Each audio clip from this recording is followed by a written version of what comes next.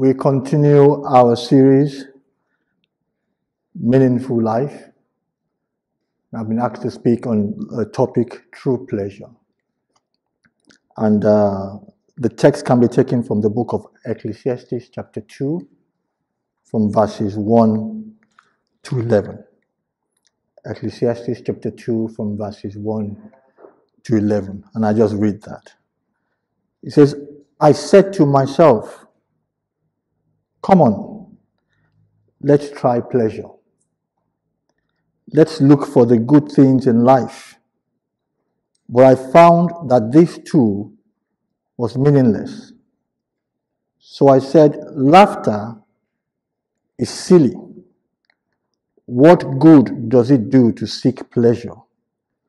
After much thought, I decided to cheer myself with wine.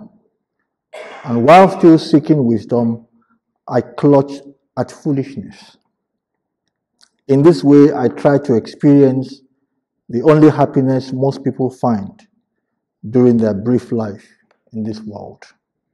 I also tried to find meaning by building huge homes for myself and by planting beautiful vineyards. I made gardens and parks, filling them with all kinds of fruit trees.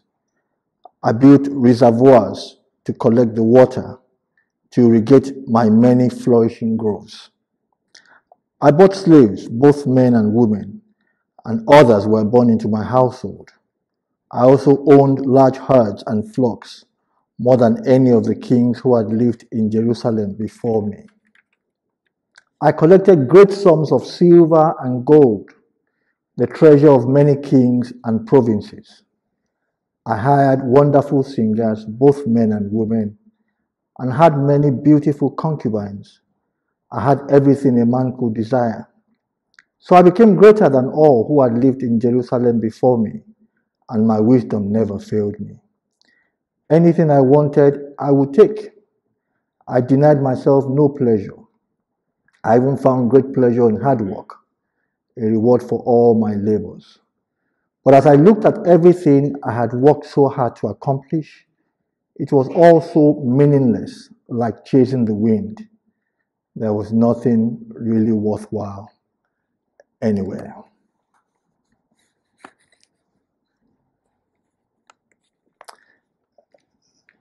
I got into the university at the age of 17, excuse me, which was the average age at that time, really. And I'd been to the university a few times before I got in there. So I was kind of familiar with, how they run things there, especially on the social side, but not necessarily on the academic side. So I was just a bit curious just to see, because I had some friends who had gone before me there, and they came back saying something 101, 121. I thought, what's all that? So when you get there, So I was a bit curious just to find out what, the academic side was going to be like. So we got there, and what I saw wasn't what I was expecting, because I saw quite a number of people my age, you could tell. A lot of people who are slightly older, maybe 2-3 years older. And I saw a bunch of people who are a lot more older. And I thought, okay, this is a mix. But there was a guy in particular that, I just, spotted him. I think because of his dressing. He came in a safari suit. I don't know whether you know what a safari suit is. I can't describe it, so don't ask me. It's not a long suit, it's a short suit. And the lecturers too were wearing safari suits. So he came well prepared. So I was just, a bit curious about the guy. And as time went on, he built a followership. Other people would, hang around him.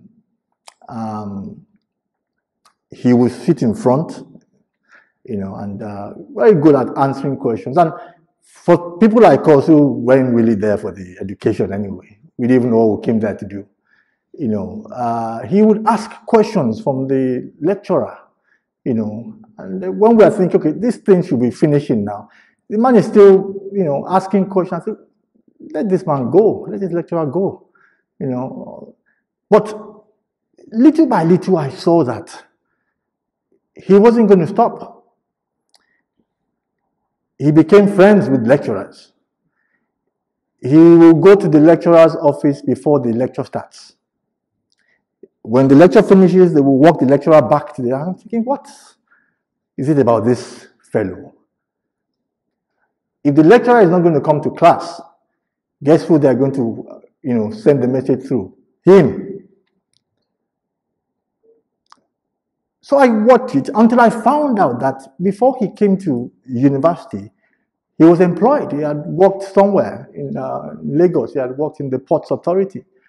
So I said, this guy is definitely not in my league. A lot of experience. But as I grew older, I began to realize that the approach that this guy took, I think it was a better approach than the one I took, because he was a very serious person. Not that we spoke, because, I just looked at him at arm's length, but I kind of studied him, very punctual. When the lecturer is saying, extra lectures, we are saying, no, we don't have the time. The man, and he's got a very deep voice, so we'll come. So I told my friend, I said, is there prefect in university? In secondary school, they do these kind of things. But that was the kind of person we're dealing with. But I kind of tried to see that his approach is a lot better for so many reasons. Very serious at what he came to do. Very, very serious. And I found out that in life is for learning. That's what life is for. In fact, some people say that they call it the university of life. That's what they call life. So our approach to life must be like those guys, the guy I was talking about, very serious about life. I find out that in life, like the universities, life also has a date of admission. And it has a date of graduation. But we don't have control over those two dates, because those dates are set by other people. In our own case, in life, it's set by God. The only time we have, or the only control we have, is in between the date of admission and the date of graduation. So how we spend our life in between is down to us.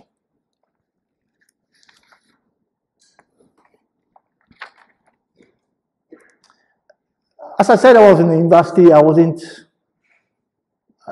looked at it again. I just thought, I don't know how I coped, how I passed through the place. Because I went there because everybody around me, it was the norm to go to uni. I remember, I got there once and I spoke to a few of my friends who were all together. And we just thought this wasn't working for us. So we packed our bags and we took off. We were in Lagos for weeks, put ourselves in the hotel, not minding what was going on. This was term time.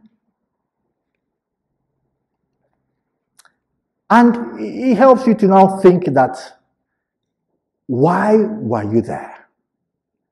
To be honest and to be candid with you, maybe it's a young man's thing, I don't know. I thought I was in uni because of my parents. I thought I was there because of them. So I didn't really care. I didn't own the thing. I didn't take responsibility. But you know what? In life, we have to take responsibility. We are living this life for ourselves. Was I studying for my parents? Of course not. But then it felt like I was doing it for them. Looking at life, We owe our existence to God. He's the one that sustains us. He's the one that maintains our course. The Bible says that it is by His mercies that we are not consumed. In fact, God woke us up this morning. Without God, we won't be here. I'm sure you know that it's not your alarm that woke you up. It's God. So if we owe our existence to God Almighty, then there's a reason why God wants us to be here. If it is by His breath, we've just been singing about it now. There's a reason why we're here. There's a reason why I was sent to the university where I went to. That's the reason. Now, why are we here? Why are we here? You see, we are here to give God pleasure and not pressure. No one can give God pressure anyway, but we can get Him angry. But basically, we're here to give God pleasure. And Revelation 4:11 makes it very clear. It says, "You are worthy, O Lord our God, to receive glory and honor and power. For you created all things, and they exist because you created what you pleased." You created what you pleased. So we're here to give God pleasure. But sin, disobedience, I'm using so many words to qualify it now, is the problem. Sin, disobedience, has caused a wedge, has caused a separation between us and God. And, for people who probably are in management, if you have somebody in your office that is constantly flouting instructions or flouting directives, directives given in line with company policy, what do you do with such a person and is constantly doing it? Do you say to him, "Darling, darling"? Is that what you say to the person? Or you report them to the local police, HR? What do you do? So if we cannot take rebellion, why do we think that God can? So that's the challenge that we're faced with. But we're here, let's not forget, we're here to please Him. That's why we're here. So how can we please God? How can we please God? The way we can please God is to make our hearts right with Him. That's how we can please Him. And how do you do that? To make our hearts right with Him means that we first of all must accept that we are sinners and that God is true. I hear people say things like, I'm a good person. Please, let's drop that. Nobody is good. If anybody is telling you that, don't listen to them.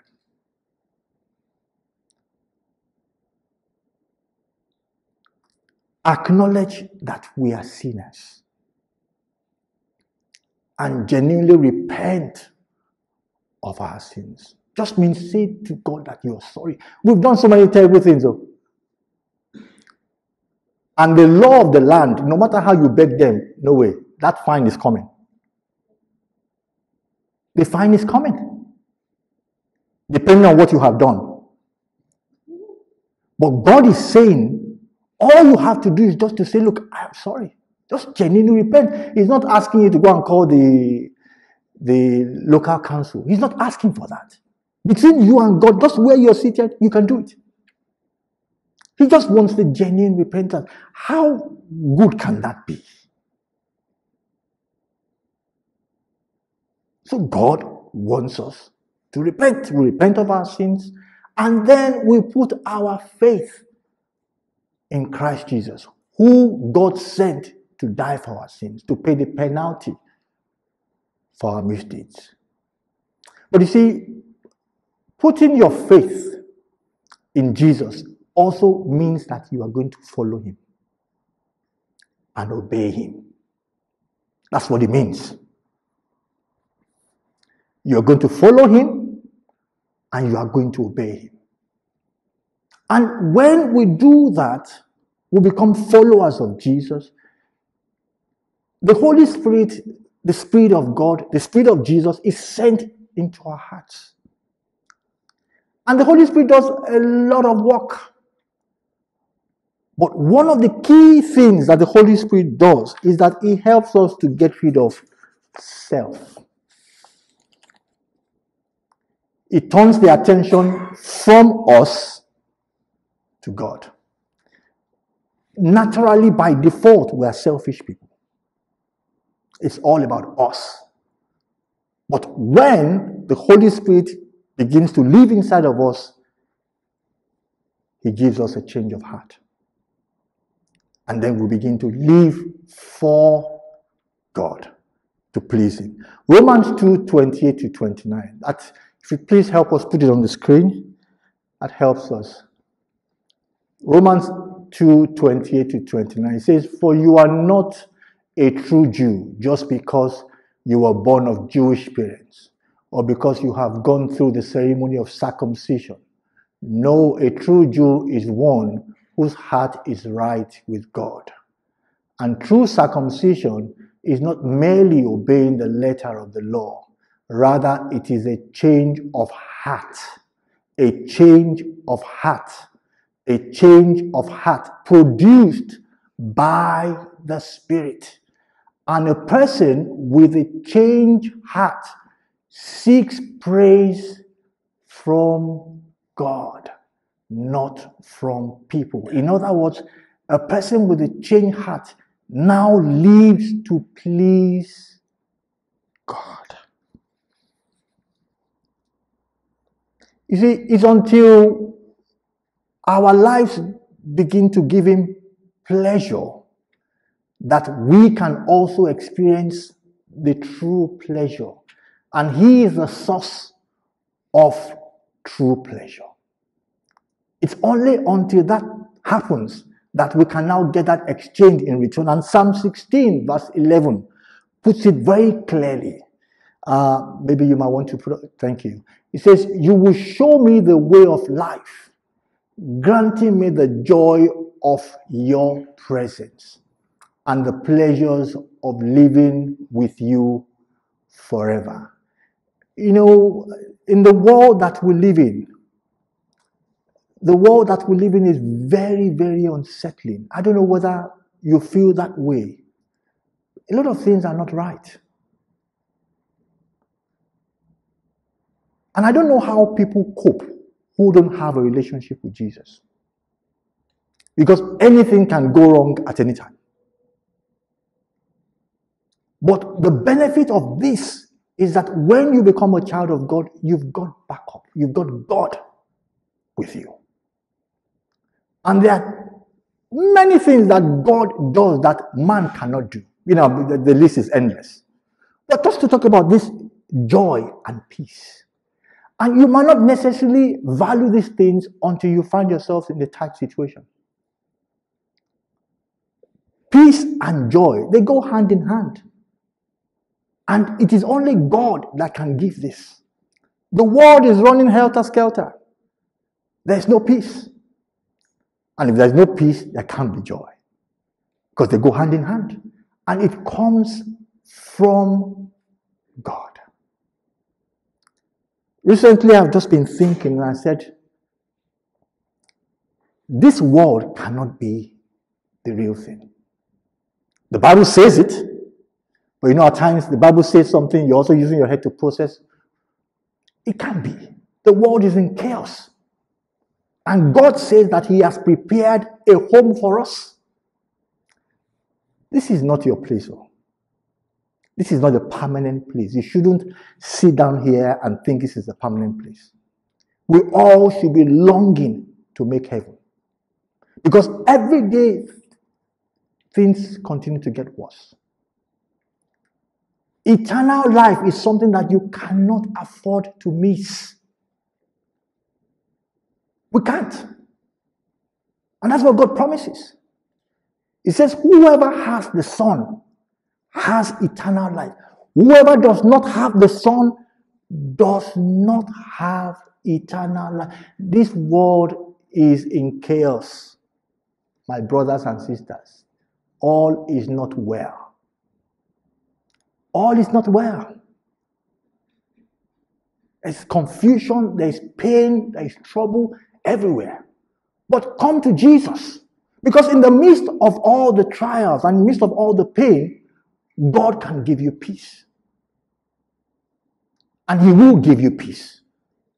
But you've got to come to Him. You've got to surrender to Him. It leads me to the man Solomon. We started with him. The first verse of that Ecclesiastes chapter 2 sets the tone for the rest of the passage. Because that's where I think the clue is. And I'll just read that, just the first verse, a bit of the first verse, and then we'll look at it. He says, I said to myself, that's the first thing he said, come on, let's try pleasure. Let's look for the good things in life. The first thing here is that a man who is a true follower of Jesus does not seek after pleasure. You seek to please Him. He in turn gives us the pleasure.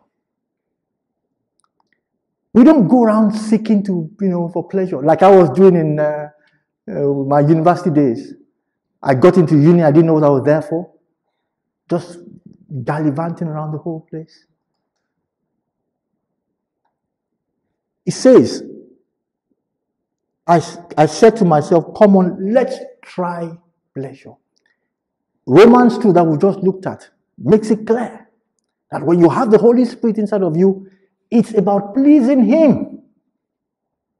You seek to please Him on a daily basis. And God knows how to sort you out. But we don't seek after pleasure. Now, then what pleasure are you looking for again? The source of true pleasure is your God. Remember he had some, when his father died and he became the king, remember the story? And he sought after God, and God blessed him with even the things he didn't ask for. God blessed him with it. How come now you are looking for pleasure? What pleasure are you looking for again? The source of true pleasure is your Father's God. You know Him. Then he said, let's look for the good things in life. There is nothing good outside of God. Nothing. Outside of God, there is nothing. Let's look for. In other words, what I think was going on here, that Solomon had stopped following God here. He had stopped following God. I know many times we get into that zone and we're trying to justify things. Then he's looking, he says he's doing research on madness, on folly. Who sent him on all those things? All those expeditions he was going for, he measured this, he measured. Who asked him to do that? That's not God. Pastor preached here some, I don't know, about 2 or 3 weeks ago, about 1,000 women that he was dating, or married and concubines and whatever. How do you cope with that? No wonder everything came back as meaningless. 0, 0, 0. Because he went off the radar. He went off the radar. He wasn't following God again. I said to myself, let's check out. So it's a very thin line. Very, very thin line. For someone who, had an encounter with God and all of a sudden he's now looking for a substitute.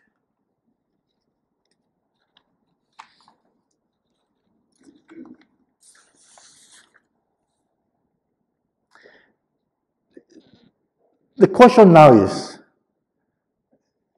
Solomon, we've talked about him. But how did he get to that point where he was looking for pleasure elsewhere? He was looking for the good things of life outside of God. He had replaced God for other things.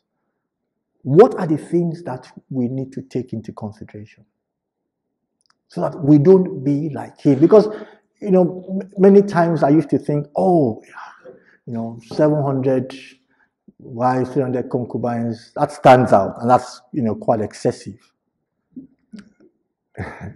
It is excessive. Or am I saying something? It is. It's excessive. But I find out that that's his territory. Other people have different territories. Other people have obsessions in different areas. So before we talk about Solomon, I want to check myself quick. I want to check myself out quickly. So what can we do? The first thing is that we need to be disciplined with our time. I don't know why time keeps coming up, and it's not planned. It's not planned. I don't know why. Every time I just time. I don't know why. Let's be disciplined with our time. Those guys in my uni, 15 minutes to the lecture time, they're already lecturing around. I said, what's wrong with these people? It's good to be super efficient, but over efficient, I don't know about that. But now I know better. Let's manage our time properly. So many things that he went into, this Solomon, that he need not. Talking about the 1,000 women, it takes time. If you have one wife and 3 children, God bless the wife, so I don't enter into trouble when I get home. But it takes time. You know better than I do. But to have 10, 100, 1,000, and I don't know how you coped with time. You were still able to do so many things, but let's manage our time properly. It's very, very important. Don't forget we said that admission time and graduation time. And once it's time for graduation, it's time. You don't have any control over that any longer. And then they assess. Secondly, is that live by faith. Which means that we must continue to follow him. He stopped following. He stopped following. Live by. And Hebrews 10:38 says, and my righteous ones will live by faith. But I will take no pleasure in anyone who turns away.